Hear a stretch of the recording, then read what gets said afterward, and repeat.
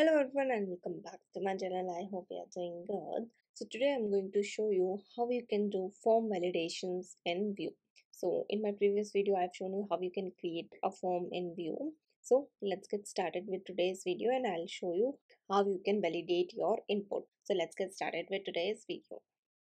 So in my previous video I have created this form. Here you can see name, email, phone and message. So now let's enter some values inside this. So KT, let's say any random email, random phone number and random message. Now let's click on submit, and in inspect you can see console. There is all the values with the key, like name is having KT value, email, and all these are printed in console. So in code you can see example component is there, and inside that one form I'm having at the rate submit dot prevent that is going to handle submit, and there are some inputs. You can see all the name, email, phone, and message that I have shown you just in Vue. And handle submit is consoling this dot form. So that also I have shown you how we will be getting the data. So now let's get started with validation. So for that I'll be installing Vee-validate. So open terminal and there write command npm install Vee-validate. So it started installing. It will take a little bit of time. So now it's installed. Let's go to package.json and there you can see Vee-validate is present. Its version is 4.10. So in this video, I'll be showing you validation of Vue 3. So if you want to go with Vue 2, then you can go with the validation observers, validation providers. So but in Vue 3, it's a little bit different for validation. So I'll be showing you that. So Vee-validate will be using like components for validation in Vue 3. So let's import those. So here form also will be a component and input will also be a component. So let's import form first from Vee-validate, and then let's write components and pass that form inside components. So inside script passing as component, so this will tell example component that these all component we will be using inside this. And I have already changed form because in HTML form f will be small, but here we are using component as a form, so capital F. So now let's import field, because now let's change input, import that and let's use that in components. So now let's change all our imports. So here do not get confused, form and fields are already created components that are present in Vee-validate package. So we are using from that Vee-validate package these form and fields. So let's quickly change all input to field, and the last one is text area, so also change it to field, remove from last closing tag of text area. Now text area we need to define one as a text area. So here as you can treat as input type that you are defining text email, so here text area. So now let me show you documentation regarding this, whatever I have done till now. So here you can go and let me show you directly. So here you can see form and field, same the way I have shown you, it's changed. Now here you can see validate email. It's like a function, basically rules that how you are going to apply. So this one is a function that you will be creating in your script and that will be called here. But here if let's say you have a very big form, then for every field creating a separate function, that will be a really big code that I don't want. So to like optimize it and to simplify it, I'll be using yup here. So using yup I can create schema, and inside that I can define all my roles. So it's having some predefined functions that already created that I can just directly use it. So it simplifies validation for Vue. So now let's go and install yup. So write command npm I yup.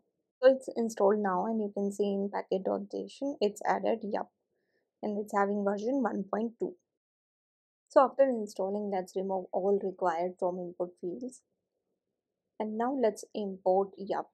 So for that write import star, let's say as yup from yup. So validation schema we will be creating in data. So write a constant variable, let's say const schema, and we will be creating a yup object. So write yup dot object, and inside that all the fields for validation. So let's say name. So name will be string and it will be required. So write yup dot string as a function and also dot required as a function we will be calling. So now second field, that is email. So email also yup dot string dot required, and one more, that is, let's say, email we will be checking.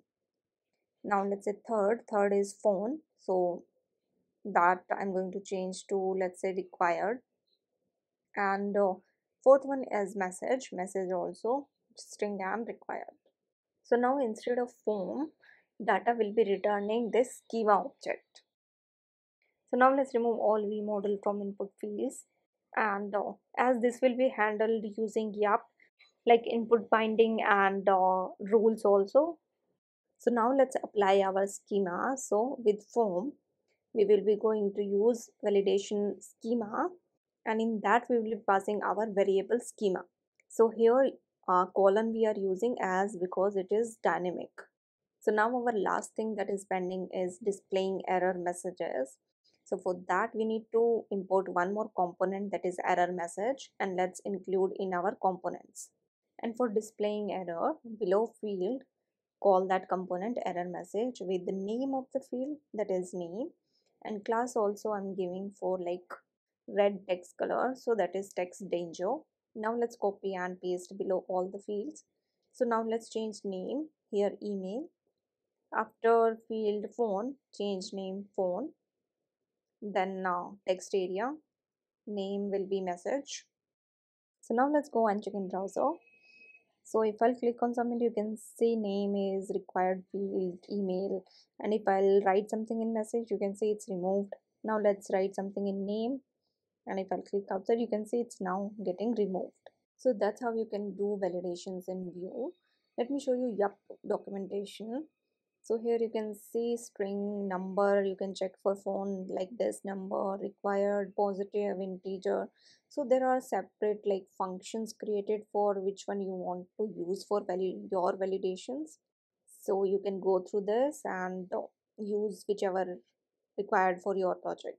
So lastly, how we can get values of these like inputs. So now let's go to handle submit, that will like handle submit will be called, so that will be like same only. But in handle submit function, one parameter we will be passing here values. Now let's console.log these values. So now let's go to browser and refresh. So now let's enter name, let's say it's a gmail, anything, phone, message, and now let's submit.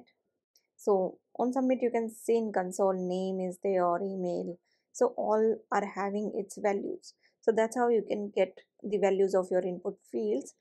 So now if I leave any input blank, then submit, it will not get submit. So now you can see if all fields are filled, then only it's getting submitted. So that's how you can apply validations in your form in Vue. So that's all in this video. In my next video, I'll show you how you can submit this form using Axios. So I hope you like this video. If you have any doubt related to this topic, then you can comment down in the comment section. Thank you so much for watching. Please like, share and subscribe to my channel.